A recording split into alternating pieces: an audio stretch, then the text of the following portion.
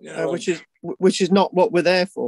I don't know. But, you know. So anyway, today was on Tuesday. I was next week we're doing the Vasa, by the way. All right. But the way next week is going to work is that it's going to be a pre-recorded thing, because next week's lecture will falls on hang on a minute.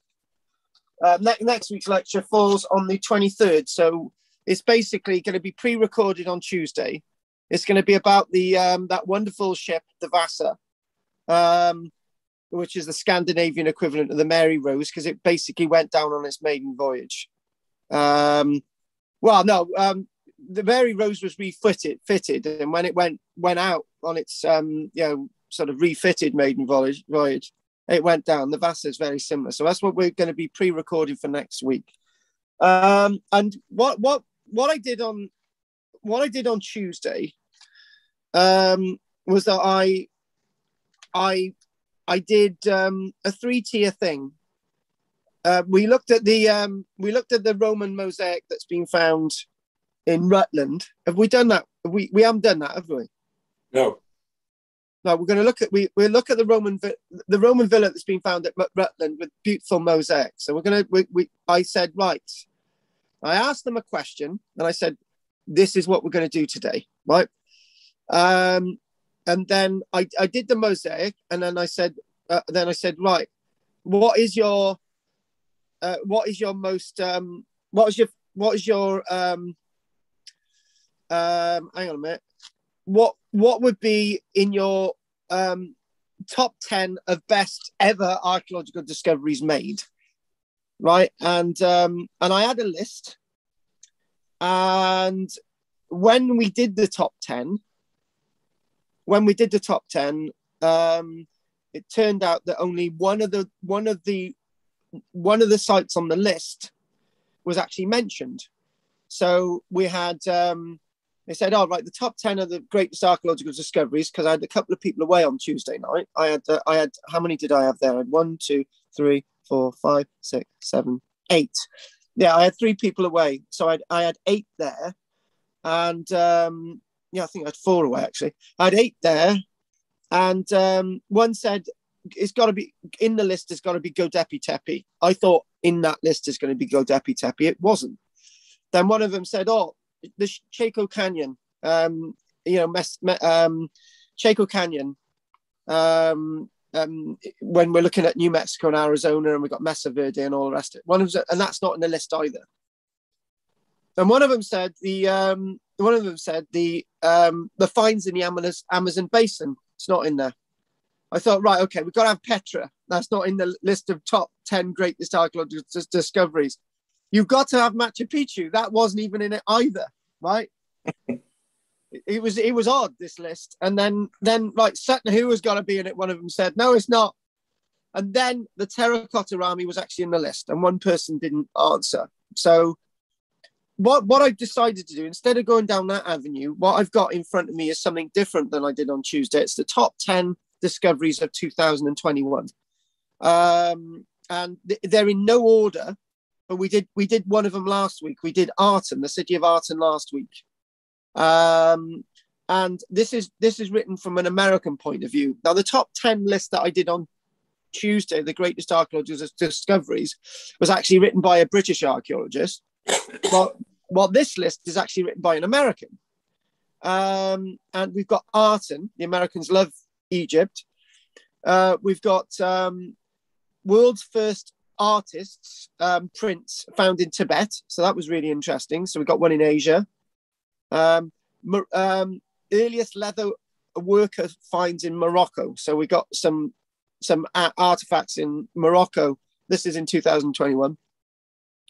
And then we've got evidence of the first Americans at White Sands in New Mexico. Interesting. Then we go to the oldest animal carved art, which was found in northern Saudi Arabia. Now, out of all of these, this is in 2021. Out of all of these 5 that I've done so far, only one of them I've known about since last week, but I didn't even know about that. Bronze Age map of the landscape found in France. Didn't know about that. Rare boundary marker for Rome, for the city of Rome. Didn't know about that.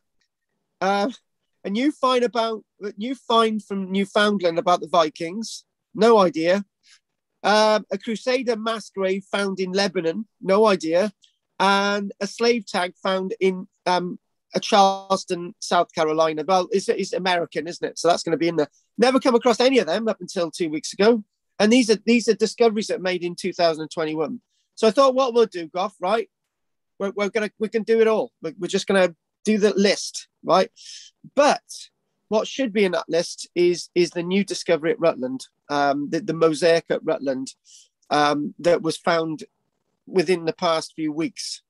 They've been excavating it, but it's only been reported in the past few weeks. So that's what we're going to do. So that's 11 great discoveries this year, and actually there's many more. And when I do get articles of the week, I'm not reading about this because it's talking about other things.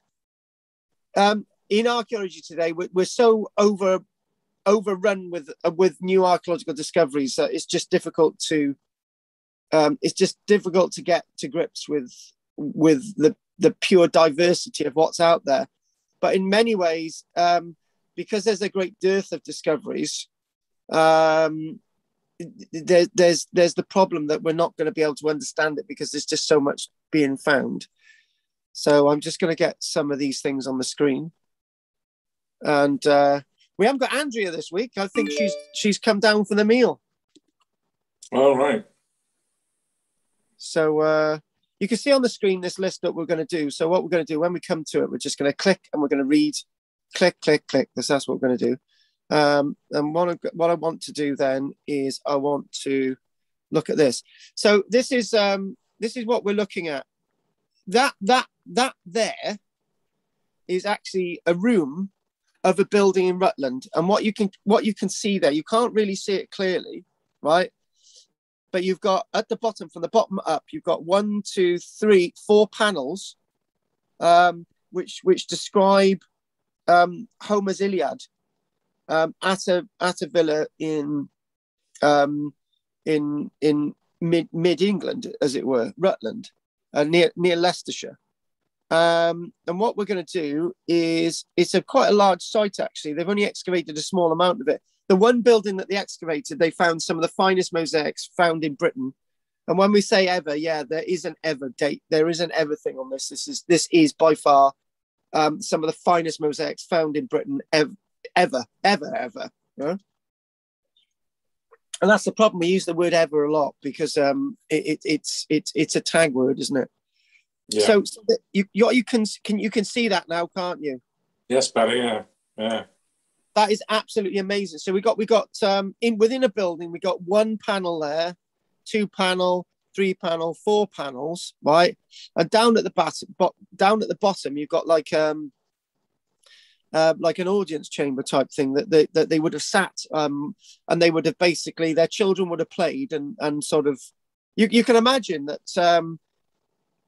One of the things that I was trying to put across last week and this week about this was that there's 2 things that I say in archaeology. I say you can't put the modern mind to things in the past, right?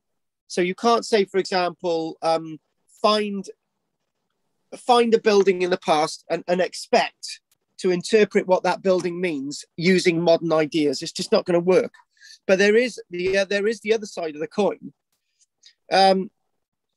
As archaeologists looked at this, some of the archaeologists may not have known what the stories were. To be honest with you, I wouldn't have known what the stories were. They turned out to be from Homer's Iliad, right? So, the story of Troy and Cassandra and Helen of Troy and so on. And you could be thinking, I don't know what this means. And actually, that's the same idea that somebody would have had when they entered this building if they didn't know the story themselves. So there is a point in history and archaeology where the archaeological mind and the modern mind can be the same as the mind of somebody in the past. This is the point being made, is that there is a point that there is a point of awe, i.e., oh my God, this is absolutely amazing. You could sit there and think, today this is amazing, I don't understand it. In the past, they would have said, this is amazing, I don't understand it. So, and the people in the past who didn't understand it, and the people today who don't understand it, are using the same eyes to look at it.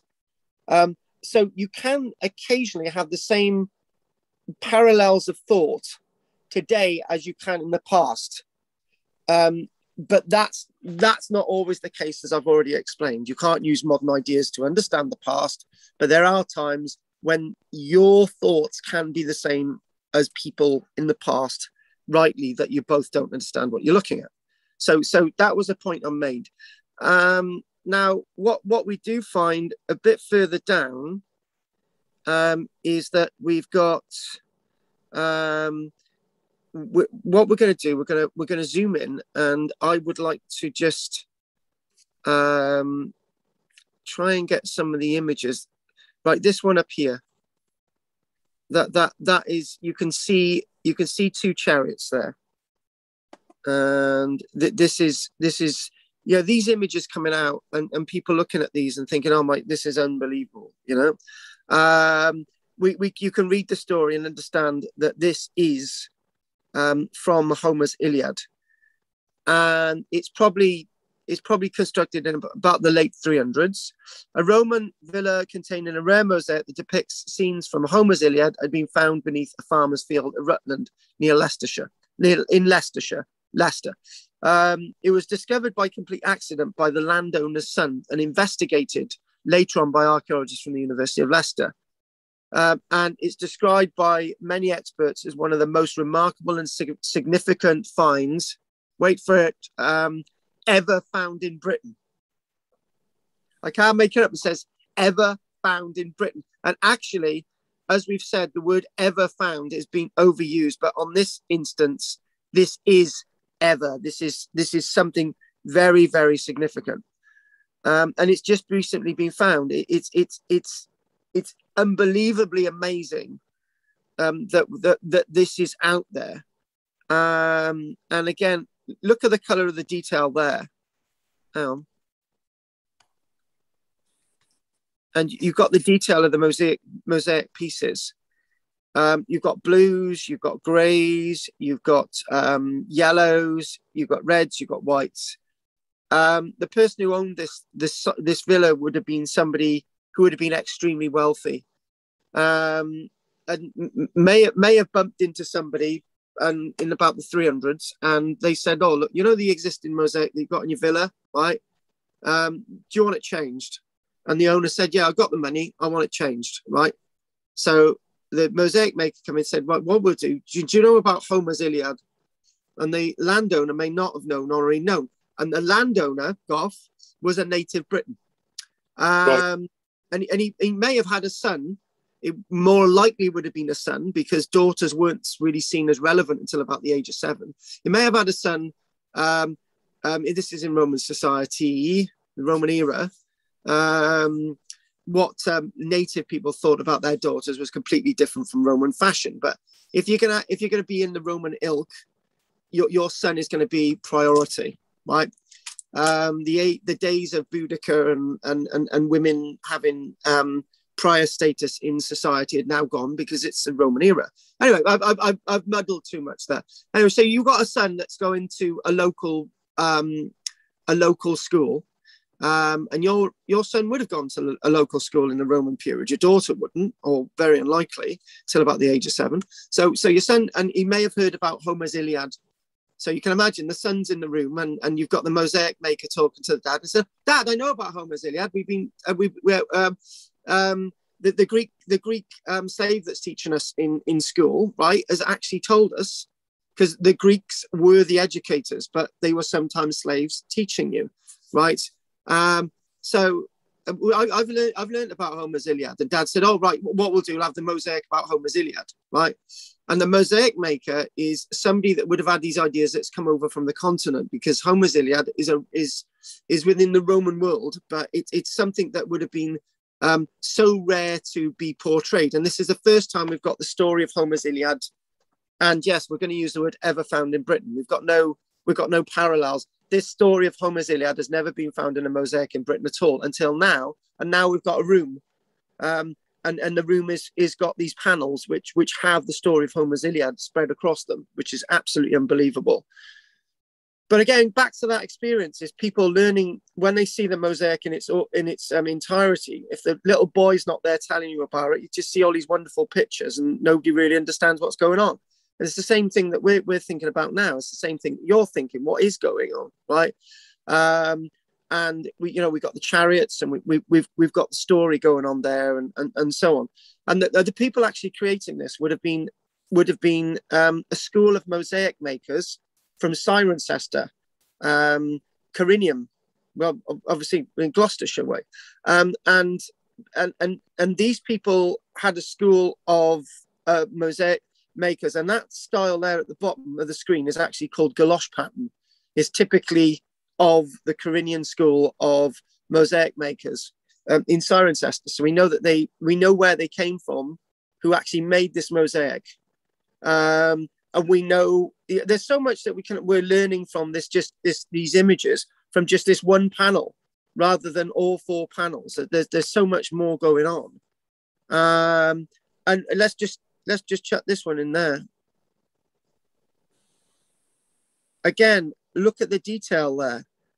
And so it was found by a chap by the name of Jim Irvine, who was the son of Brian Naylor. I'm Brian, and so is my dad. Anyway, I don't know why they got two different names, but anyway, Jim Irvine, and it was found. He was wandering across the field, his own land, his family's land, and he found some unusual pottery in the field in the lockdown in 2020. Contacted Leicestershire Archaeology, but before he contacted Leicestershire Archaeology, he did a little bit of digging, and he dug down. Anyway, he said that we came down here with a spade, and I dug a shallow trench, and within just over half a meter, they actually came across a mosaic, right? And it's, the family have been farming there for 50 to 60 years, and he didn't know anything about this. This was just over 50 meters below the surface, hadn't really been damaged. The damage on the mosaic is fire damage, which was caused when the building was abandoned.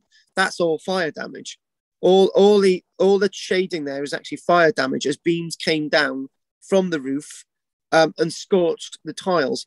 Some of the tiles will be irretrievably damaged by that event, because it's some of the red bits are going to be Roman roof tile that's been reused, but lots of the other bits, for example, the chalk bits, for example, any other shades of stone and anything else that's come from Britain or anywhere else in the Roman Empire, won't have been irretrievably damaged. But obviously, this is as we're looking at the mosaic now, and as it's coming to light.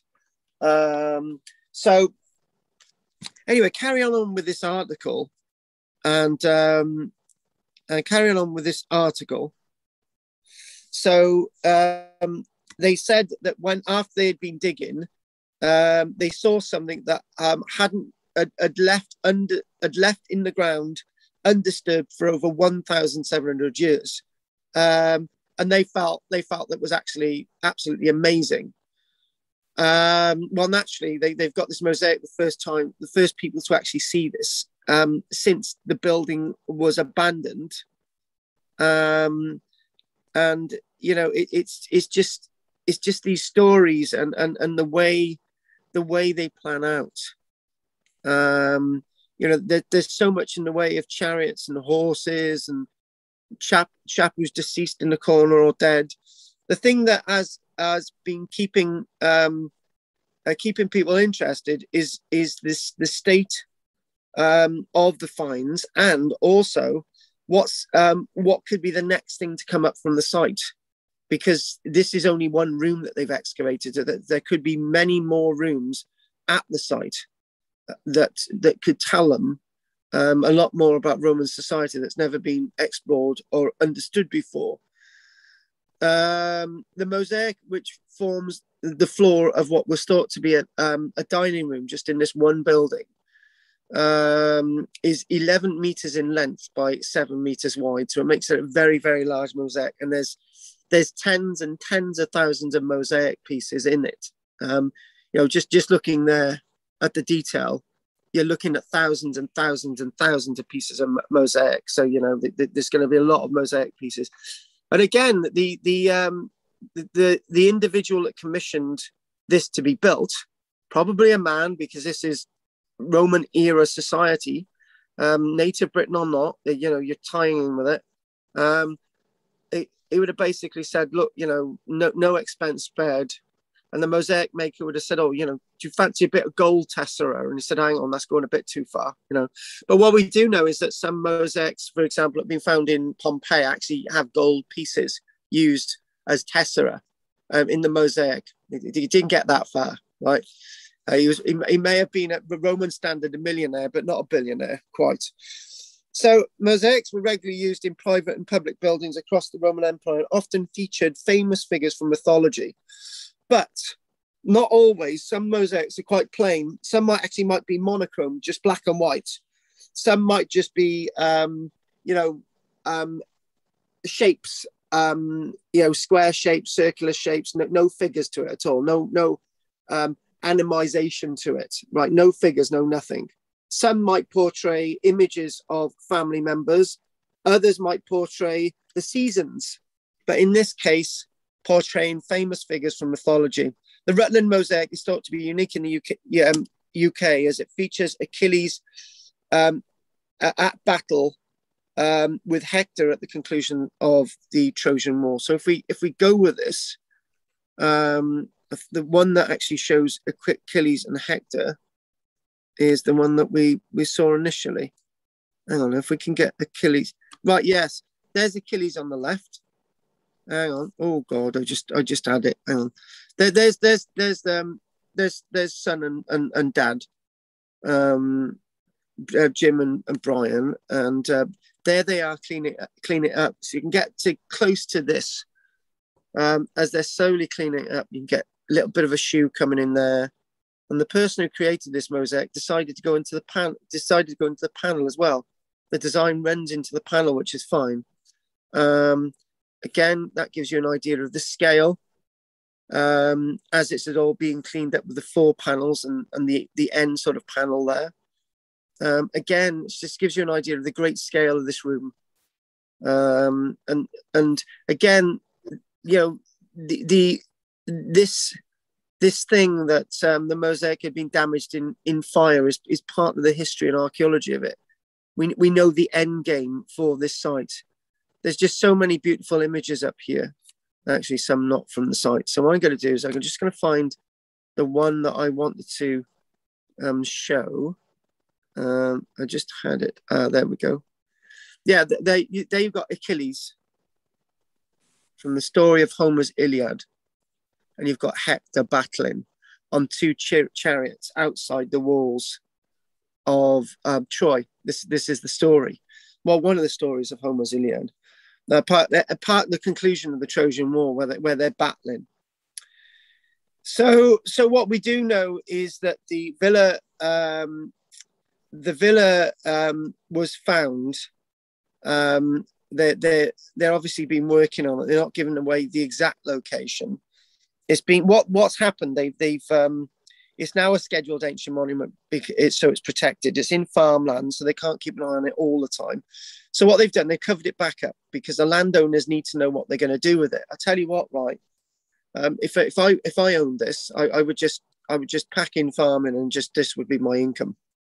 But that's me.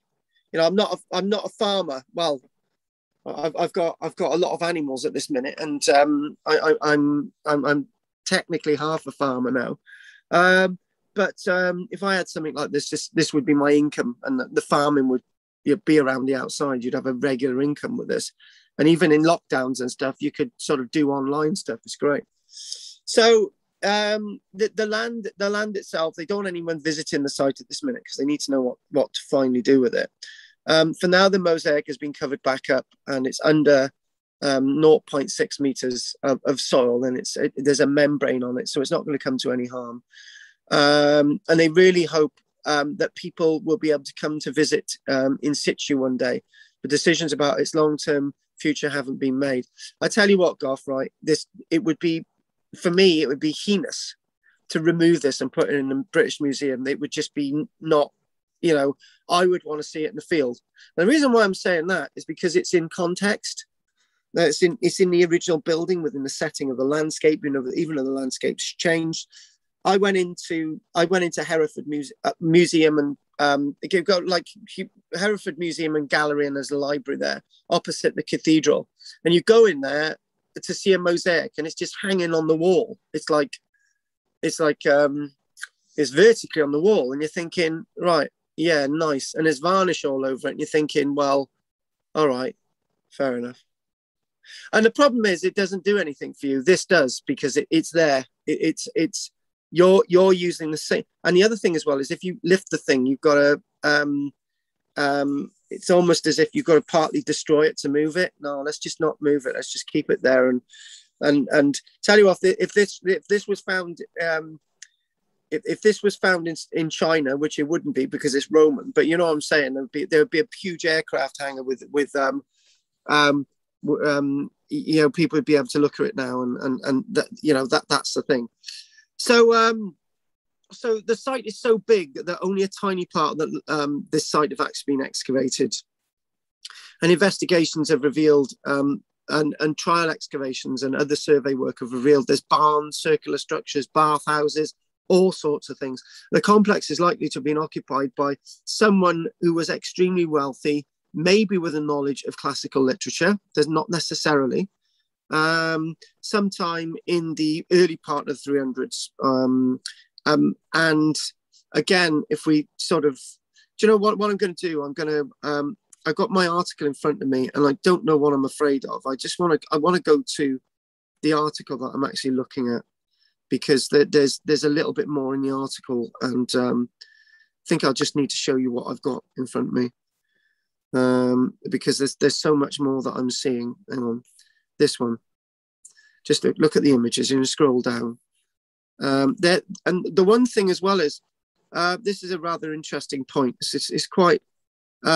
There's that chap there. He's a mosaic expert, and I've spoken to him a couple of times on the phone, and I think his name is Kosh. I can't remember exactly. But anyway, that chap there, it illustrates the fact that you've got somebody that's actually drawing what you're seeing in front of you, which you're not going to replicate with a camera, right? So we're still drawing things in archaeology, because even though cameras are great, cameras don't always replicate everything you see.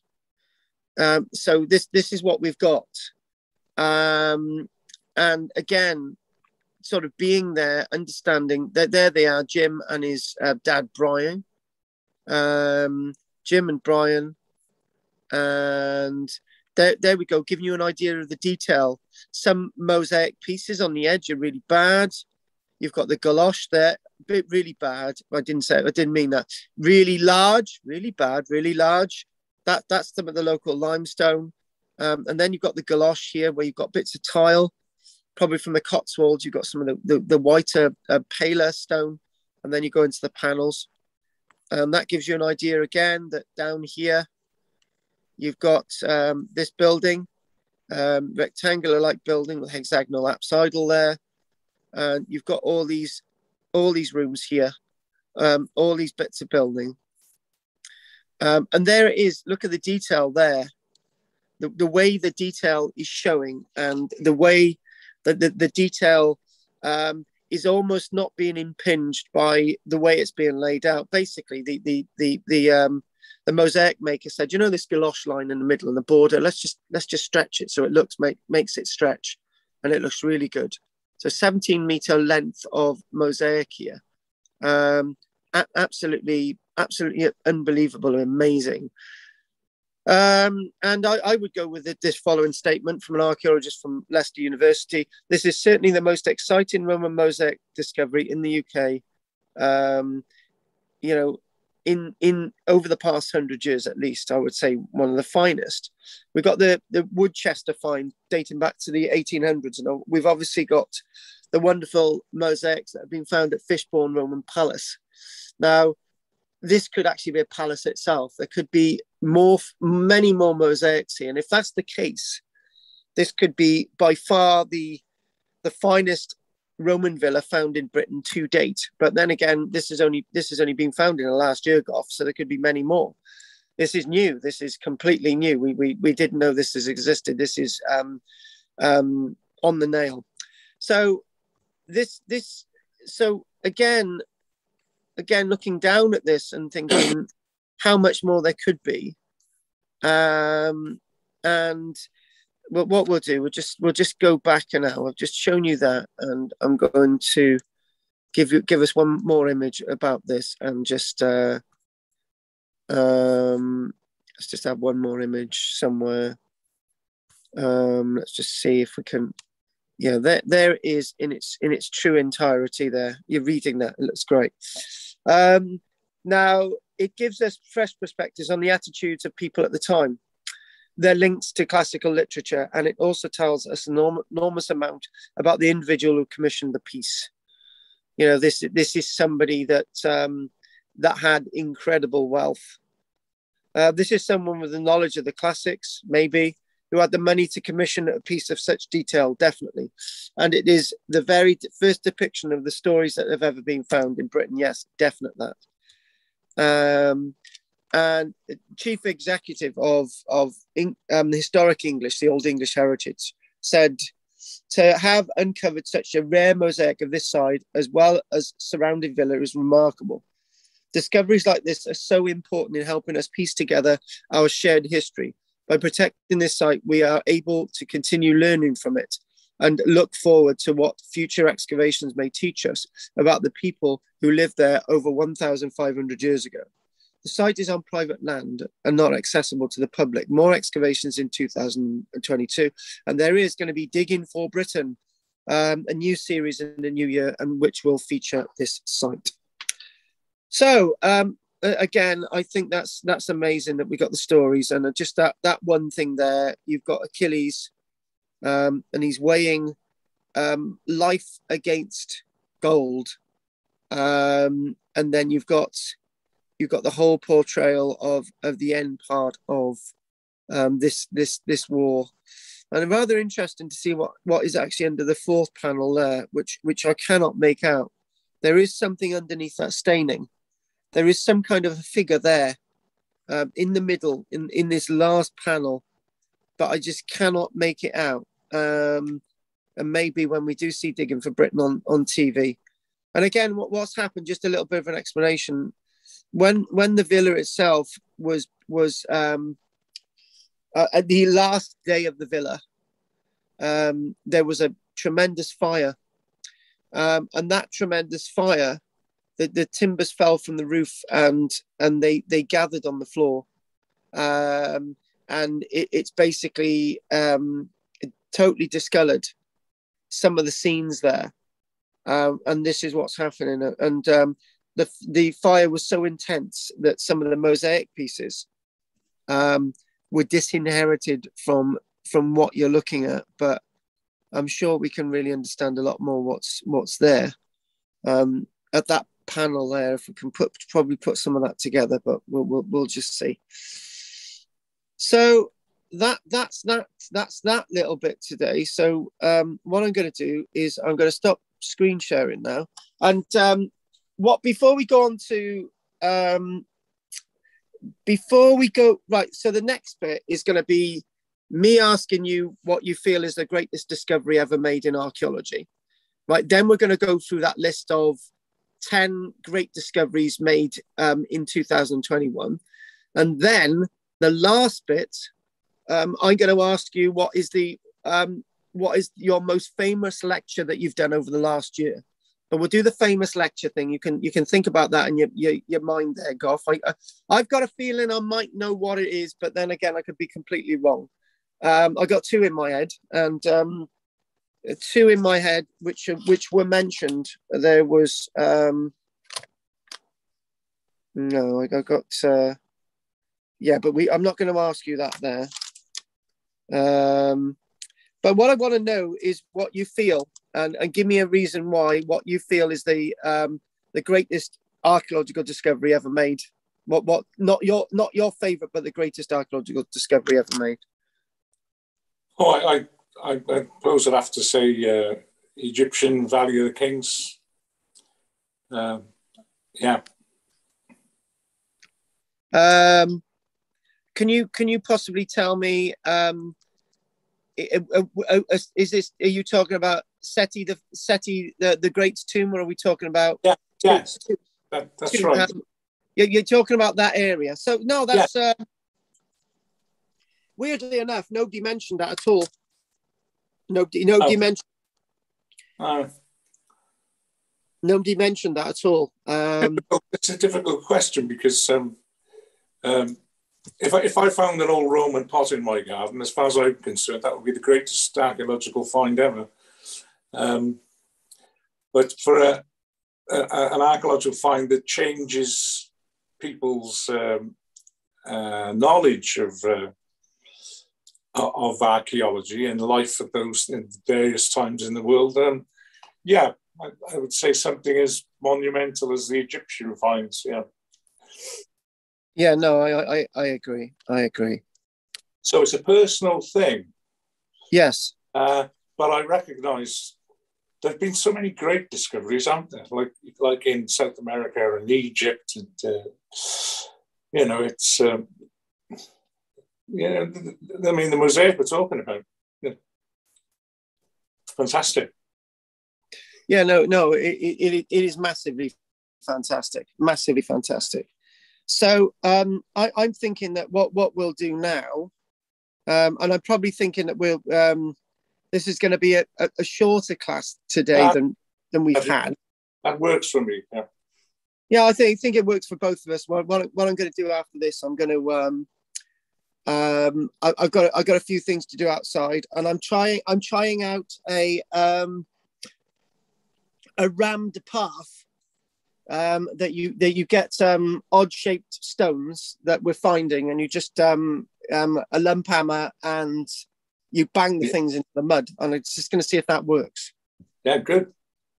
But one thing about the mosaic, you didn't give a date for it. When right. When it was. Yeah. Interestingly enough, what we're seeing is, I tell you what, if we go, there's a clue. I've been thinking this. I'm not exactly sure, right? But there is a clue.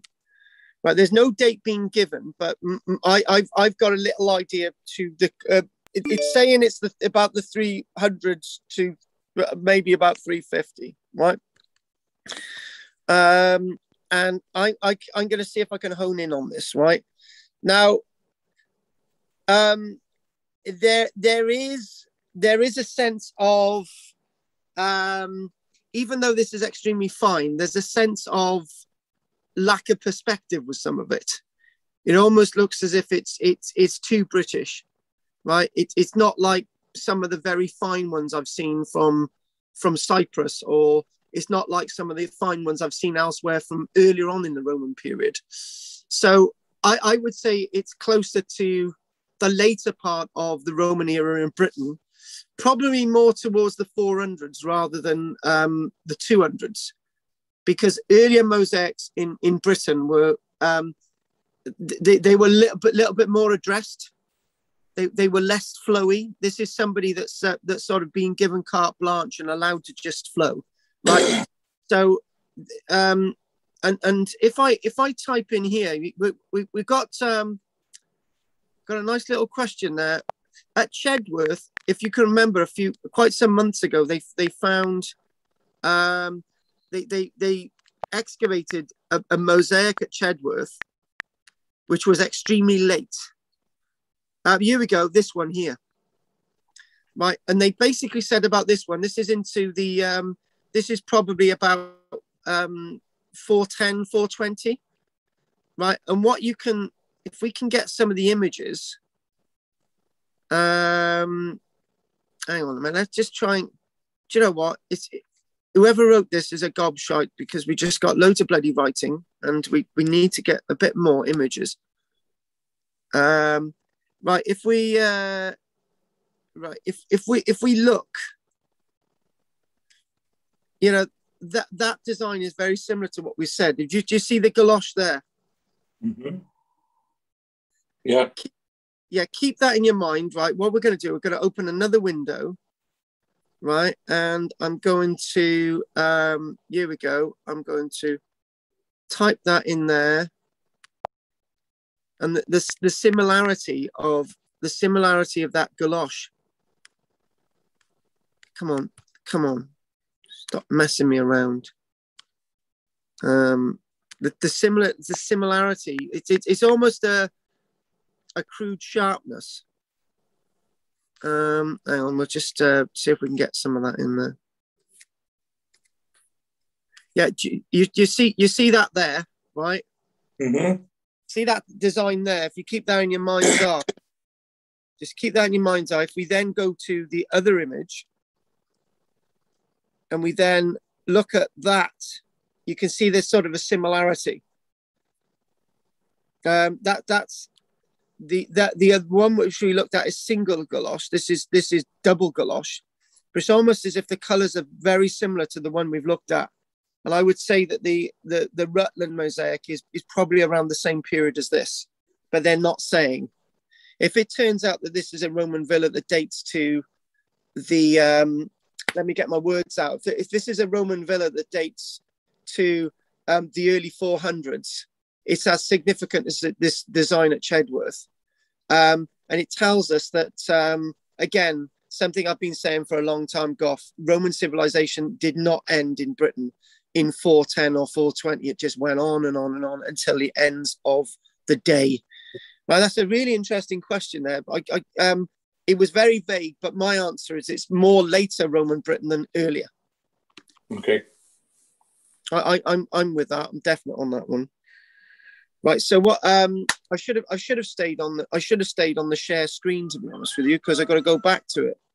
So I'm gonna go back again, because we may as well go through this journey together, because I chose to do this today. This is not what we did on Tuesday. Tuesday was like discoveries over the years, and what it is the discoveries from this year, 2021. So we may as well just go through this discovery together. Here we go. So we've had. I didn't. What we've got Luxor there, which is the site that we did last week. We've got the world's first artists from Tibet. So we've got one from Asia so far, and we've got one from Africa. Interesting. We've got another from Morocco there, earliest leather work. And now we've got one from North America, right? We've got one from North America at White Sands in North America, New Mexico, right? So then we go back to Asia again, Saudi Arabia. And we've got one in Europe. We've got this Bronze Age map from Europe there. So we've got the oldest animals from northern Saudi Arabia. There we go, the carvings of them in the rock. And we got this one in Europe. And now we've got a rare boundary marker from early Rome, found in Italy. Now that's going to be of interest to anyone interested in their Romans. Back to North America, Goff. We got when the Vikings crossed the Atlantic, Newfoundland. We've got to go to one in the Mediterranean. Crusaders' mass grave found at Sidon, Lebanon. And then typically in this list written by an American, you've got a slave tag from Charleston, South Carolina, which is really very relevant. But Goff, this is not a top 10. This is top 10 discoveries. This isn't like top 10 of the greatest discoveries ever made. So what we're going to do, we're just going to scratch and sniff. We're going to do one that we did last week. This is Luxor. This actually hasn't been published yet. So we were in awe about this last week. I definitely was. Everyone that did this with me last week. A settlement that was buried beneath the sands for thousands of years and eluded archaeologists for centuries is believed to be one of the largest ancient Egyptian cities ever unearthed. And we said that last week. Again, another ever. The site was discovered by a stroke of good luck when archaeologists began searching for the mortuary temple of the boy pharaoh Tutankhamun along the west bank of the Nile in Luxor. What they found instead was a well-preserved urban settlement filled with houses, streets, and walls, some of which still stand to 10 feet tall. Again, that was amazing last week. Hieroglyphic inscriptions indicate the city was called Aten, or the dazzling Aten, and that it was founded by Tutankhamun's grandfather, Amenhotep III. And we already worked this out that Tutankhamun and the son of Amenhotep was Akhenaten himself. I call this the Golden City because it dates to the reign of Amenhotep III, which was the golden age of ancient Egypt. Zawi Hawass said, this is going to be, Zawi Hawass has actually made it now. This Egyptian archaeologist, he's made it to the status of Howard Carter. Howard Carter finds, as you mentioned just then, Goff, the tomb in the Valley of the Kings, very nearby. Zawi Hawass makes the finest discovery of a city for normal people ever made in Egypt. So, you know, this guy now goes out there. So there we go. Beautiful image there. Aten was Egypt's main administrative and industrial center. The city's remarkable state of preservation is providing researchers with an unprecedented view of life there more than 3,000 years ago. Although only about 1/3 of the site has been excavated, probably a lot less than that, thus far archaeologists have uncovered houses containing everyday objects, including ceramic vessels, didn't mention this last week, children's dolls and limestone gaming pieces. Again, we didn't mention any of this last week. What else have we got? They have also identified bakeries, kitchens, and other areas associated with food production, as well as a vessel containing more than 20 pounds of dried meat prepped by a butcher named Louis. There are also workshops that produced mud bricks and decorative amulets, and a residential and administrative neighborhood that was encircled by distinctive zigzag walls. Scholars do not yet understand why Aten fell into decline. We mentioned this last week, but it may have been abandoned by Amenhotep III's son, Akhenaten, who moved the Egyptian capital from Luxor to Amarna, 250 miles away. And we got the likes of Tutankhamun, who then goes back to the city, who uses it for a short period of time. So, you know, that's what we did last week. That's of the 10. So I do know that these other ones that we're going to look at will just give us an overview, which is where we want to be. I just got to take a note of something. And one of the things that I noticed last week was the way the Egyptians were working on the city in Luxor. They were restoring the archaeology as they went around, including the artifacts. So instead of having boxes of artifacts in museums needing to stick them together, they were sticking them together in the archaeology there and then. So when they lifted them, you've got a complete pot. And I thought that was absolutely unbelievable. And you know what? When I'm excavating archaeological sites again, any artifacts that we find that match, we're just going to be gluing them in situ, instead of having trays and trays full of pottery that we got to stick together, which we never stick together because we've not got time. So if you put them together in the ground, that's the way to do it. I've learned a lot from the Egyptians in the way they've worked on this site. I really have. is something that we don't do in British archaeology, something I'll certainly do. Right, so this find itself, I've not come across this. This is known as Kaisan Hot Spring, Tibet. And you've got rock art. Look at that there. I didn't know this. So there we go. You've got this carved into the rock there. And that's what they're seeing from the imagery of the rock art. And what they're showing is that there's various different layers of rock art there. There's you've got footprints, you've got hands being carved into the rock. Love it. Love it. Never knew this. The world's earliest rock art may have been made by two creative children who lived in Tibet. Oh my God, I had no idea of the dates of this. No, that can't be true. No, that can't be right. This is rock art that dates to 250,000 years ago. Okay, I'm gonna have to go with it. The young art, yeah, all right then, I'm gonna have to go with that. I didn't know this. Created 226,000 to 169,000 years ago. Start trying to get those dates out. The young artists, probably either Neanderthals or members of a Denisovian species, left a series of closely grouped handprints and footprints on an outcrop of a type of limestone called travertine. Travertine, which builds up around mineral springs, is initially soft enough to hold impressions. These can eventually harden after the spring changes course. Other ancient prints have been found preserved in travertine near the hot spring where the children's prints were discovered. The local people associate them with the Buddha, but they were puzzled by these prints because they are so small. Are we actually talking about them being carved into the rock, or actually the actual... No, it looks like they are carved in, don't they? Well, however this is being created, right? However this is being created, this is unbelievable. It says that the team excavating there, the archaeologist said, they use uranium series dating. So this is this a very highly advanced, expensive form of dating that they're using, which examines trace amounts of uranium and thorium in calcium carbonate deposits such as travertine to determine when the prints were left on the outcrop's surface.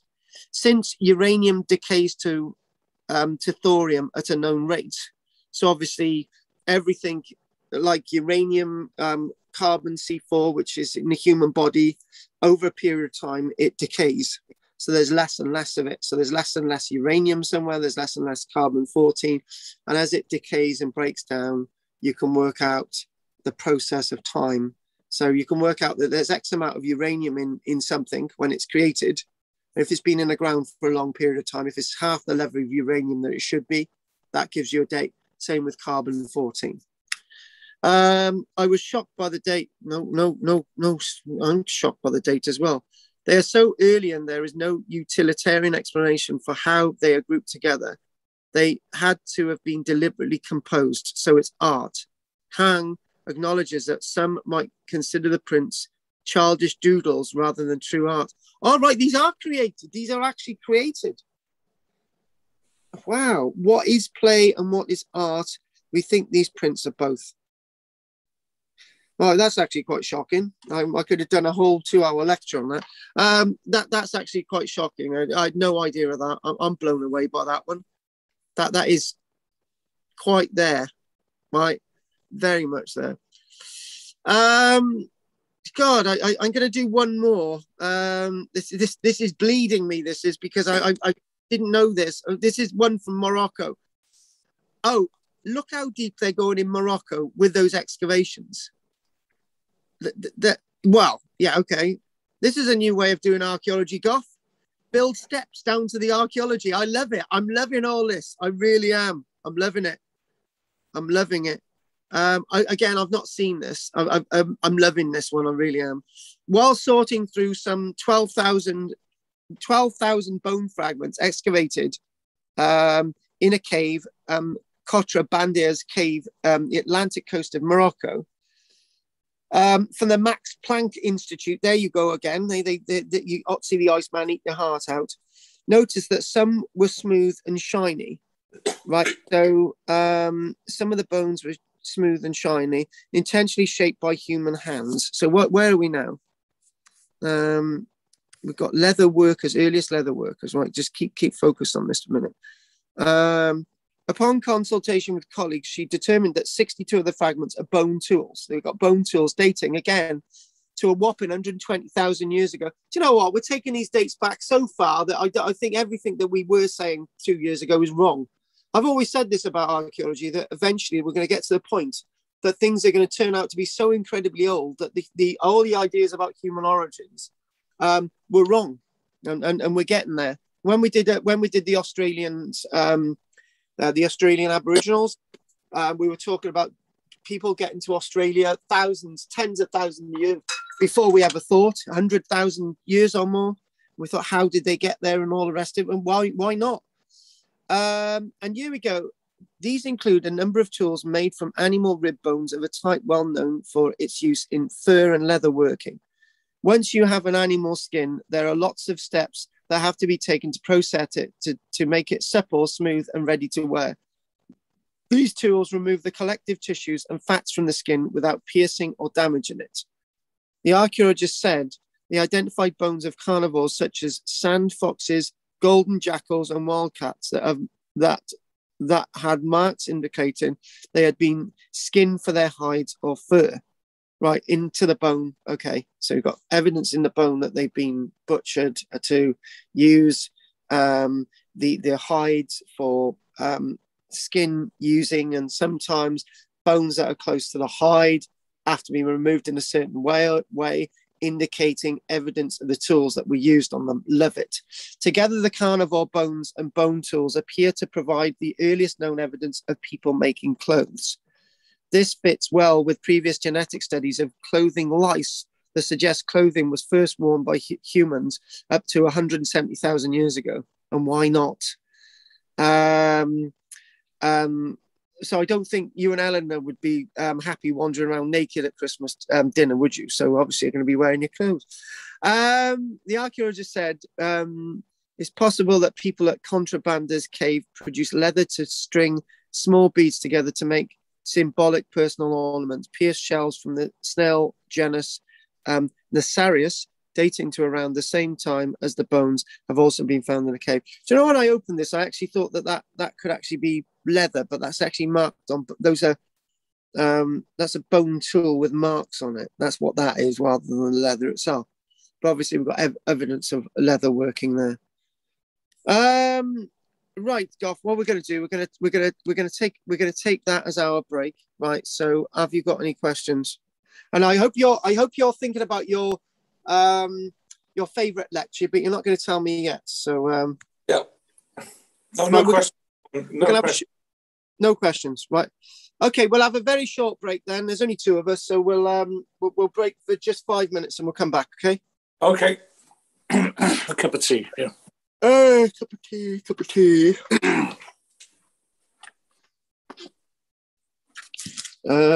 Starry night. Paint your palace blue and palette.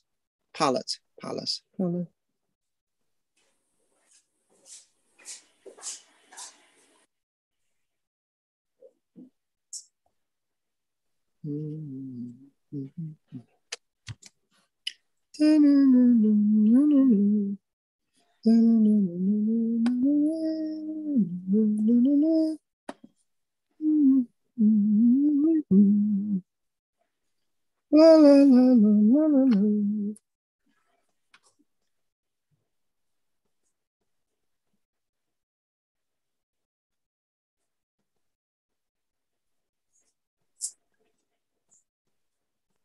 All right, yeah. 11:46.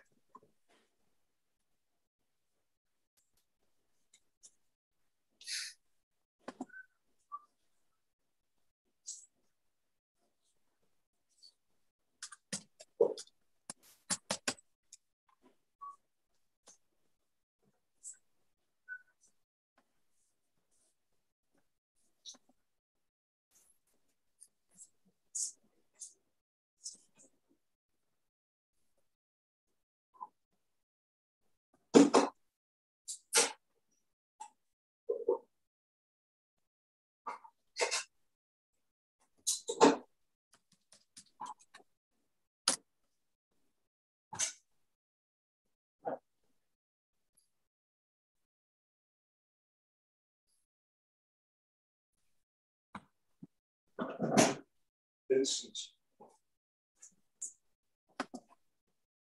Starry, starry night. Paint your palette blue and grey. Look out on a summer's day. Starry Vincent shines of starry blue. Shadows on a hill. You. Listening clouds of amber grey.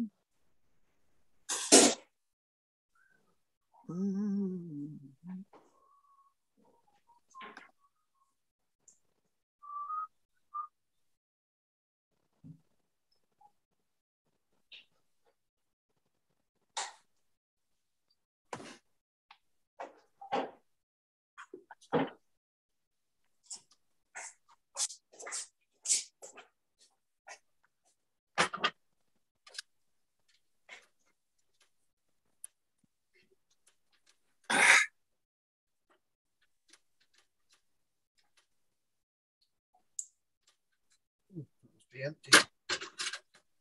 Oh, it is empty. Let's get that first step out.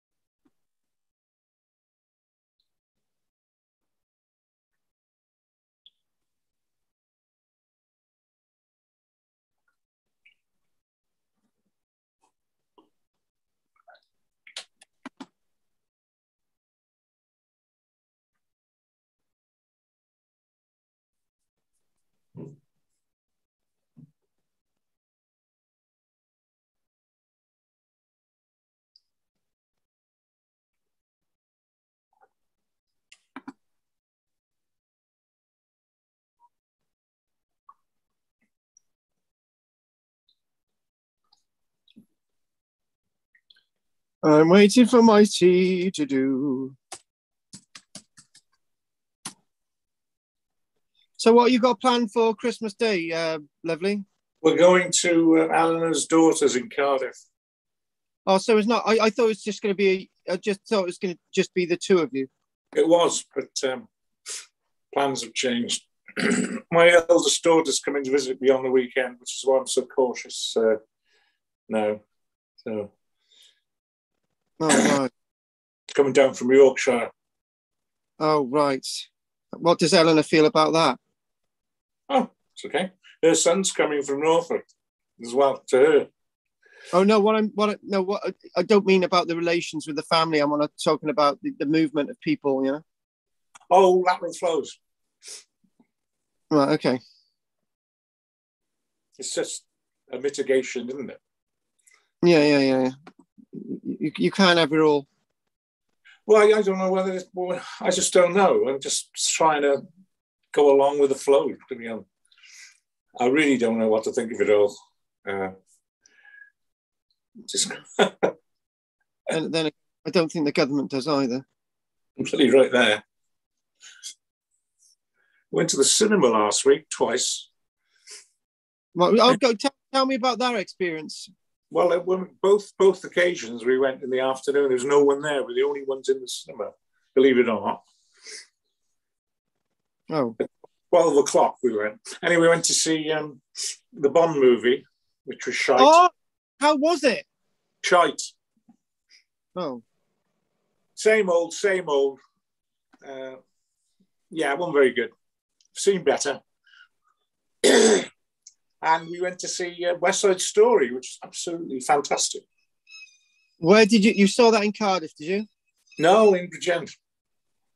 Oh, the film West Side Story. It's a new film by Spielberg. Oh, nice. Yeah, it was. Yeah, it really was a good film. Yeah. Maria. That's right. That's a girl called Maria. La la la la la la. La la la la la la la. So we have been venturing out, but being very careful. Can I just ask you, so did you have to do all the stupid tests? No, you just need your vaccination certificate and wear the mask. And they gave the certificate a cursory look and went in. And because there was no one in the cinema, honestly true, no one else except us, we took our masks off. Well, to be honest with you, I got to be honest with you. Why would you keep them on if there was no one else in the cinema? Use your common sense. Yeah, exactly. Use your common sense. Exactly. But the previous week, we went to see Dune. I don't know if you're interested in science fiction. Oh, the not the original film, Dune. No, this is the latest version, Dune. Right. Yeah, and that was absolutely amazing. Yeah, if you like that genre, very, very good. Yeah, I'm pretty open-minded about what I watch. I don't mind. It's yeah. I like the cinema. I like going in the back row. Yeah, but you wouldn't go in the back row with Jim.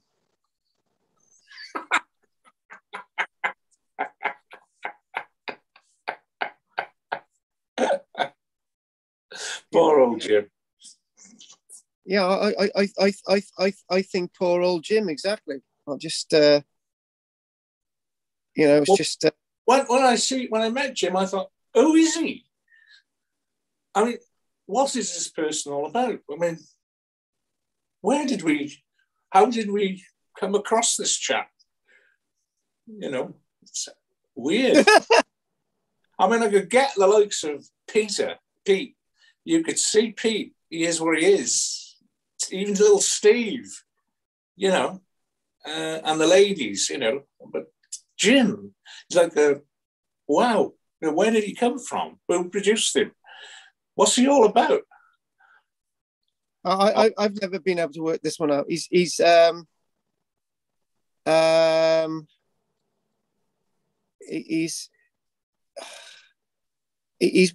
worked as a photographer in a museum, and I don't know anything more. Well, you'd give a 2-hour lecture, and at the end you'd say any questions, and you'd ask a completely obscure question about nothing to do with what you've just been talking about. And I think, what the fuck's that? What's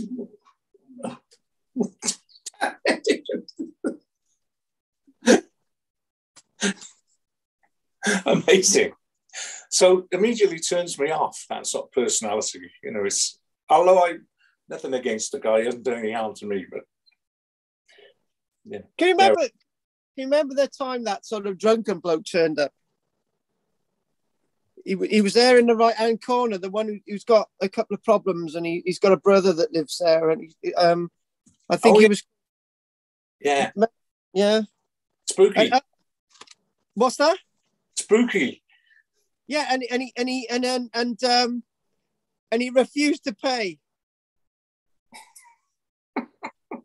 And I think it was you or somebody said, "Oh, you know, we're not happy with freeloaders." But you gotta, you know, don't get something for nothing. My boss told me, you know, knowledge is money. Knowledge is money. Yeah, you got to pay for knowledge. Just doesn't come free. Information is expensive these days. Yeah, it is. I mean, the Chinese pay good money for state secrets. Just a minute. I've got a chap's going to work in my kitchen. So can we make the next session a bit shorter? Yeah. Okay. We'll get started now. You got to go and see him. Yeah. Yeah.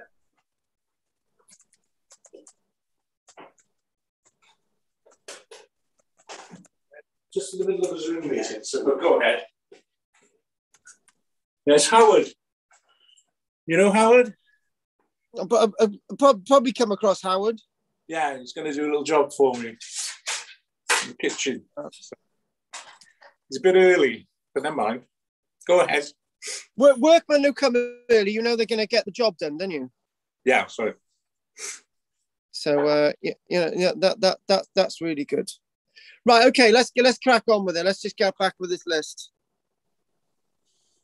Oh God, let's just get my head around. I've just been given notification that Romans in South Wales has sold out of another bookshop, and we just can't restock. Flipping heck, it's fantastic. Which is it's good to be in a place that you've got a book that's a complete sellout, but it's really disappointing you can't sell anymore. So we're actually going to go for a reprint. So are you there? Yeah. So the next one we're going to look at is White Sands in New Mexico. Now, if I can remember, White Sands, I think that in New Mexico, that's a place that they've done atomic testing, isn't it? Yeah. Yeah. So anyway, White Sands in New Mexico, you've got these footprints here. And obviously these are genuine footprints rather than the carved ones that we've already seen that there are tens of thousands of years earlier than this. But here we go. Over the past 2 decades, archaeologists have discovered a number of sites that show that people first arrived in the Americas as early as 16,000 years ago. I remember we were doing that lecture and we come up with a conclusion that was a lot earlier than that. Some scholars have explored sites that have yielded even earlier dates, but other researchers have questioned the legitimacy of the discoveries. Well, they would argue that artifacts recovered from them are not unambiguously the work of human hands. Now, radiocarbon. So basically what we're talking about, they found evidence of fires in caves and stuff. And they said, oh, well, is this a natural fire or is this a fire that humans made? And, you know, and they've got broken bits of flint. Is that flint naturally there or was it done by a fire? Anyway, when you get something like this, it says now radiocarbon dating of materials associated with fossilized human footprints at White Sands National Park has shown that people were living in North America up to 23,000 years ago. The prints are parts of hundreds of fossilized prints of actual humans dating back to 23,000 years ago. Trackways archaeologists have found at the park left in mud surfaces surrounding an extinct lake. A team from local universities, Cornell University, said identified a series of such trackways left mainly by teenagers and young children that were superimposed on top of each other over the course of millennia. So in other words, people were making when the mud itself was wet, they were wandering across it, it dried out, preserving the print. And then mud created over that, and then you got another print over that. I love it. I love the way we're looking at this. Radiocarbon dating of aquatic plant seeds found below and above these trackways show that they were created between 23 and 21,000 years ago. Scholars can question whether a stone or human artifact was actually shaped by humans, but a footprint. But there's no mistaking who made a human footprint. Now we're now halfway through the list. This is a place that we don't often go to Oh my God, these are huge. Are they that size? My God, look at the size of that. That's a camel. It's a camel carved in rock. 12 panels. Amazing. Now that surely they've known about this before. It can't just be a new discovery, but it looks like it is. Right, just going to pour some milk into my wonderful tea here. So 12 panels depicting images of camels and wild donkeys are now known to be the oldest life-size, that's why they're so huge, life-size animal reliefs in the world, by using techniques such as analyzing tool marks and erosion, as well as radiocarbon dating. So you've got a camel there, dating to 5,000 years ago. Oh no, here we go. Site, no, not five. Oh no, I've done that wrong. Site to the middle of around 5,000 years BC. Right, okay. Some 5,000 years earlier than originally thought. So these are 7,000 years old. Amazing. And we're talking about the camels there. So an indication we've got camels also being carved by humans. So Northern Africa was much wetter than it is now, and nomads herded sheep, cattle, and goats and hunted abundant wildlife. Animals would have had a crucial role in the herder's existence, which may help explain why they created massive reliefs.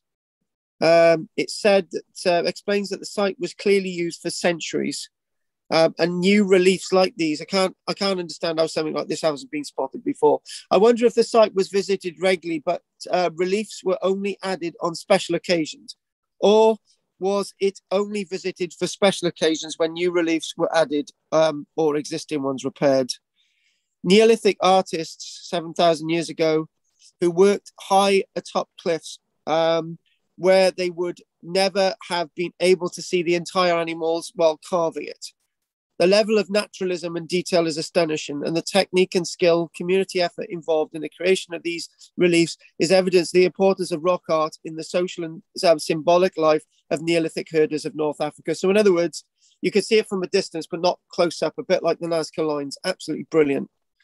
So here we go. Number 6.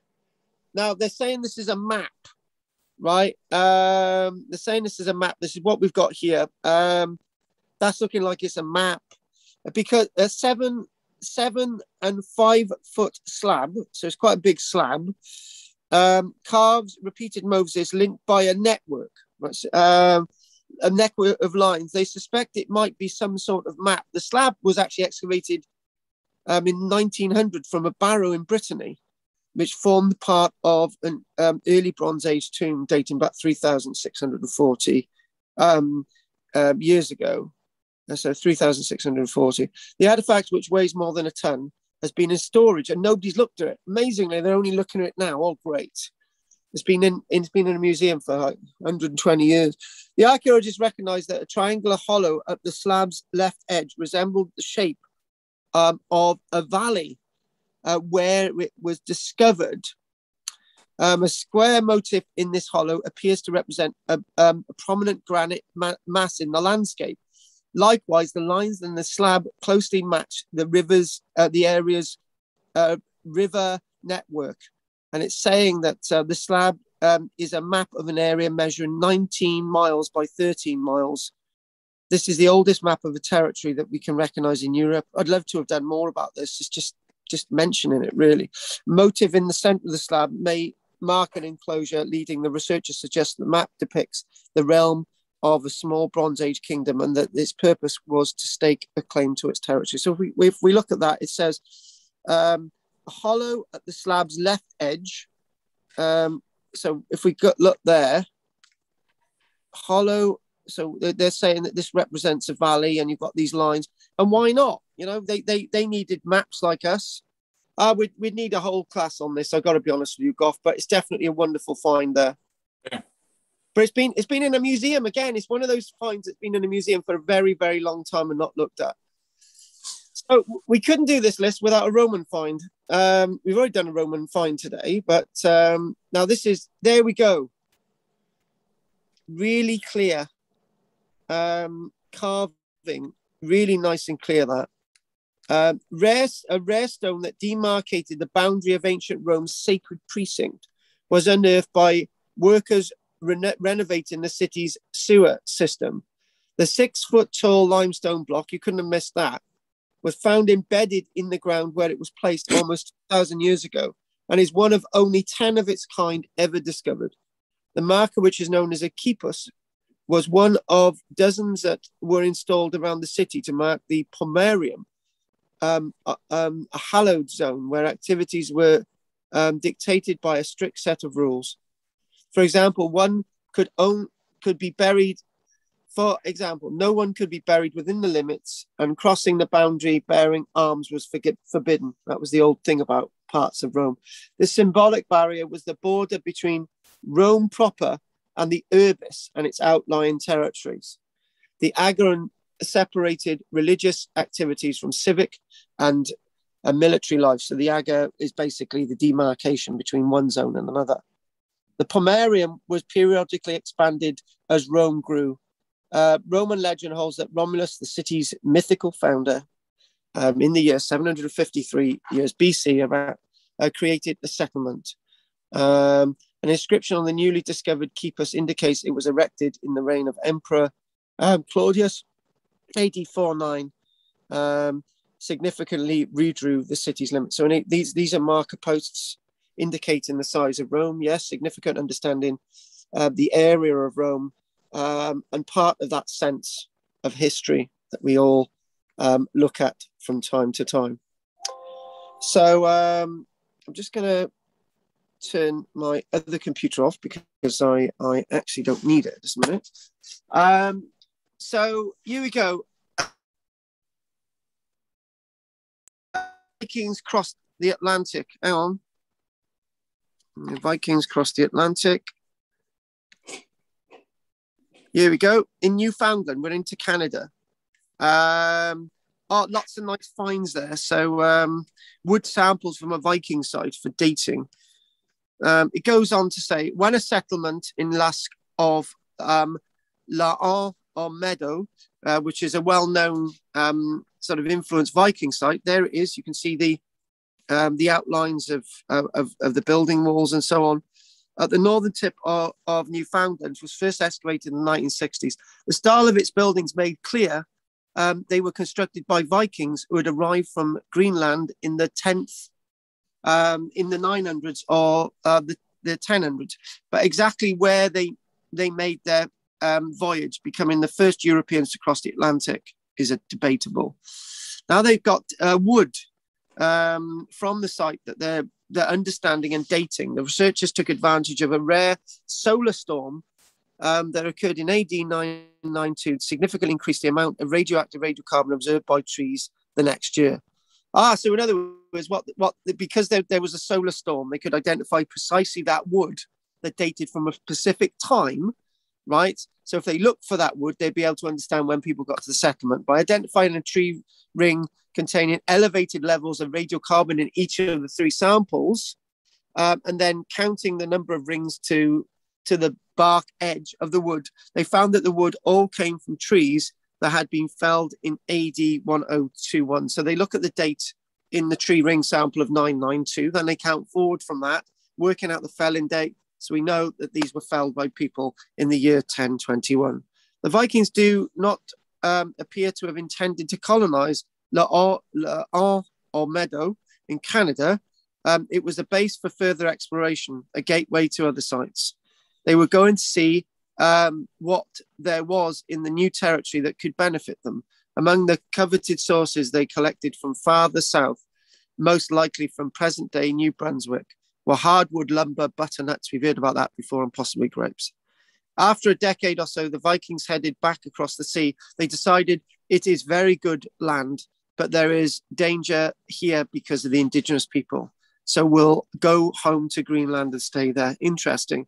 So they're looking at this wood, dating it, and knowing that we got a precise date on people there in 1021. Love it. Nice. That's really significant. It helps us date when people are in North America. It's like we get to Christopher Columbus and we say Christopher Columbus got to the New World in 1492. We know that the Vikings got to Where's that date again? They got to Newfoundland in 1021. You've got to call it Newfoundland, not Newfoundland, apparently. You had somebody have an argument once. It's Newfoundland. No, it's Newfoundland. No, it's Newfoundland. Oh God, you get people like that. Anyway, finally, you got two last things, and Goff, you've got like 5 or 6 minutes to tell me about. In 5 or 6 minutes, you tell me of your most favorite lecture, and then we'll call it a day. So this is at Sidon in Lebanon. We've got this mass grave there, loads of bones there. Pretty long bones. They look quite healthy, actually. So these must be quite wealthy people. Let's have a little read. I didn't know about this one at all. Very short, this. Shame, really. A mass burial containing the remains of at least 25 soldiers who were killed defending Christian-held Sidon during the Crusades was uncovered during the excavations close to the town's St. Louis Castle. Strange name to be in Lebanon. Archaeologists uncovered a belt buckle of a style worn by French-speaking Crusaders, as well as a coin dating to between 1245 and 1250. The objects led them to conclude that the men were likely killed during a 1253 attack by an army of Mamluk Sultanate, an Islamic empire that spanned Egypt, much of the Levant, and part of the Arabian Peninsula from 1250 to 1517. An archaeologist from Bournemouth University says that the large number of wounds to the men's necks suggest they were killed by assailants on horseback wielding heavy medieval weapons such as swords, axes, war clubs, or maces, possibly while fleeing. So as they retreated, they knocked these guys out. Bugger. This is one of only 2 archaeologically documented mass burials of the Crusades, which is really interesting that we don't have many. It's a bit like plague pits, isn't it? We don't find many of them, even though they're out there. For a period that is meant to be so full of violence and conflict, we actually have very little physical evidence of battle from the Crusades. And here we go. Rest in peace, you guys, all 25 of you. They look really good cadavers, actually. But you know, I've done archaeology for many years, as you know, Goff, and every time I'm quite shocked with the degree that human beings just kill each other like they do. Just pointless. And then finally this, talking about control and things like that. Let's have this last one. This has been the running theme for the last year about slavery. But there we go. There it is. Hairs up on the back of the neck. A tag. Charleston, the person was number 853. They got no humanity, which is a shame. A tag worn by an enslaved person who was hired out by his or her enslaver has been discovered in the remnants of a kitchen, the campus of College Charleston. Such tags, which were issued from the late 1700s until 1863, I would say, but clays were still being held by some people in particularly the South and the North until 1865, bore registration numbers and identified enslaved people by their trades, such as a carpenter, blacksmith, fisherman, or domestic servant. The example badge number 731, hang on a minute. Right, the date is 1853, sorry, and is stamped with the word servant. Well, we don't have there. That must be on the reverse side, mustn't it? So, while other southern cities had similar hired labor arrangements, Charleston is the only one that produced such tags. And weirdly enough, some dog tags were worn by soldiers in the South and the North, but not many. They were just like identifications of the family. Dog tags didn't really come until the First World War. They weren't issued properly then either. What is uncommon about this discovery is that this object was found in context, unlike many other examples now in the hands of private collectors that have no provenance. I think that's quite sad, actually. I couldn't keep any. It needs to be in a museum. It's not. It's really personal. That's somebody's life we were talking about. An enslaved person living in the house may have discarded a tag in the hearth, or someone on loan from across town may have lost it one day. Sure, the repercussions would have been terrible. Property records for the kitchen and those who worked in it may help connect the object with specific enslaved individuals. These objects are emblematic of urban slavery and the way it worked in Charleston. You have a designation or an occupation and a connection to an individual that breaks through an amorphous group of enslaved humanity and allows for an identity and a personhood to emerge. And do you know what, Goff? I really, slavery is really abhorrent, whether it's white, black slavery or whatever, right? But there is one thing: if you're identified as a carpenter and it's stamped on the back, right? When you're freed from enslavement, I was a carpenter, and this is my, I can prove I'm a carpenter. It's great. It's like a little passport in the past if we jest on that. On that note, Goff, I'm just gonna finish there now, and we're gonna stop that. And I'm just gonna any questions on that, and then I'm gonna ask you the big question. No, that was really interesting. I think a lot of those discoveries need further looking at, don't you? Maybe at a later date. Definitely. Well, in the new year, we're going to be looking at prehistoric stuff, but there's no reason why in the future we can't look at some of those. Yeah, we can lots more to come. So if you've got no other questions on that, I want to ask the big question. I'm going to write down the ones that I think might be. You're only allowed one, right? One person gave about 6, and I thought, no, you've got to have one your favourite. So I got 2 written that might have been your favourite lectures over the past year or so. What is it?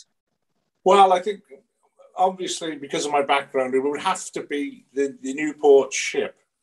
I got that. I loved that lecture the first time you did it a couple of years ago, and the second time with the follow-up lecture. And the reason is because, like a lot of your lectures, it's not about monuments and tombs to very rich and famous people. It's more about the common hairy-assed sailors doing commerce, coming up the river and going ashore and having a good time, and then finding their ship a turned turtle in the dry dock, and common, dog fuck vulgaris, and I like that. I like that sort of thing. Can I just mention a sailor would have kept everything on him, so we just seen this ship flown turtle, and you just think, oh right, it's fair enough. It's the owner's fault. So you wouldn't have left anything on board, would you? No. And do you know that if I take a jest on another lecture that you may have liked over the past year and a half, I've got another one on you, and I'm just wondering if I'm right or not. What could that have been? I've not given you much chance there. Well, they've all been pretty good. I do like it when you go overseas. I do like it. So it's hard to say because I wouldn't like to say. I've scribbled down Easter Island, and I don't know why, but oh yeah, I get it. Yeah. Very good. Yeah. Eleanor was with us on that one. I think she did another one. Very good. On that note, give my love to Eleanor. Right. Yeah. I will put out a video next week. It'll be Thursday morning, so you can watch it. Pick that up. Will you email that, or do we have to go onto the site or YouTube or what? It's going to be emailed to everybody. Okay. Good. Okay then. Well, thank you for all the years of lectures. They've been great. And I look forward to next year. Yeah, we'll be doing mainly prehistory next year, but yeah. Yeah, whatever. Yeah. Anyway, anything else you want to ask before you time off? No, that's it. Hey, say hello to everybody for me, and you have a great Christmas. And we're back, I think, the 5th of January. We're trying to get a letter out to everybody. It really depends if I can get my secretary to get it out in time. All right. Okay. Bye then. Hey, you have a great time. Merry Christmas, and I'll speak to you soon. Thank you very much for your support, Goff. Take care. Bye. Take care. Bye. Bye-bye. Bye-bye. Bye. Did I actually have a phone call come in? I can't remember. Anyway, thanks for watching, guys. And that's live from Brecon again. And Kylie wants to make a cup of tea now, so I'll have to go. It's going to make a lot of noise with the kettle. Yes. And then she wants me to go outside and make a path. So I'm going to put that on YouTube as well. So Anyway, I'll speak to you soon. Thank you very much for watching today, and see if Kylie's put a load of stone in the field so that I can get on with doing the next bit. Anyway, thank you very much. Take care, guys. Bye. Bye. Thanks for. Don't forget to